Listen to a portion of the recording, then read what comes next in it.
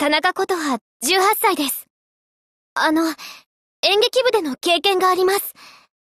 歌ったり、踊ったりという技術は、まだあまりないのですが、人に感動を与えられるアイドルになるため、努力は惜しまないつもりです。プロデューサー、これからどうぞよろしくお願いします。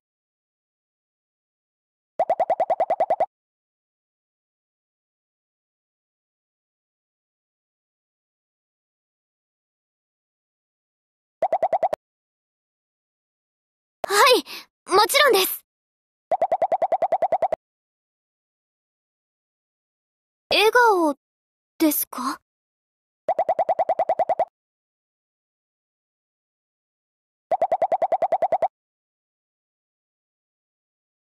私、緊張でガチガチになってしまっていましたよね。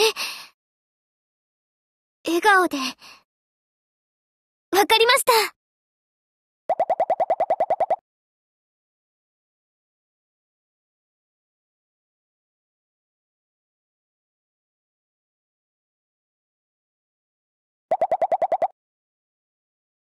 肩？